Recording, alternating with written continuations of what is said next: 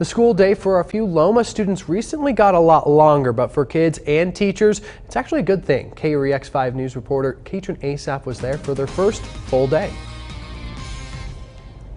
The 52 kindergarten students at Loma Elementary are now able to stay at school for the entire day. Previously, they either learned during the morning or afternoon hours, but thanks to recent funding and the hiring of an additional teacher, students are now able to double their class time. Today is the very first day these little scholars can learn and play all day. So first full day and it's going real well. Loma Elementary is making the switch from half-day kindergarten to full day, thanks to funding from the Reading to Ensure Academic Development, or READ Act. It's something that Principal Hofer has been planning for quite a while. It's been a project of mine for several years, advocating for all day, for all kids.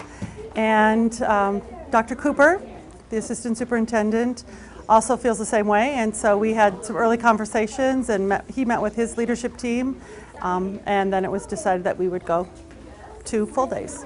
Previously, Loma was one of only 3 schools in the district who didn't have the option of a full-day class. More students enrolled than anticipated, and the school was in desperate need of another set of hands. Yeah, there were lots of things that we had to put in place first, hiring a teacher, hiring a para, getting all the materials, getting a room set up. But thanks to the hiring of a new teacher, Loma can now allow all 52 of its kindergartners to study from morning to afternoon.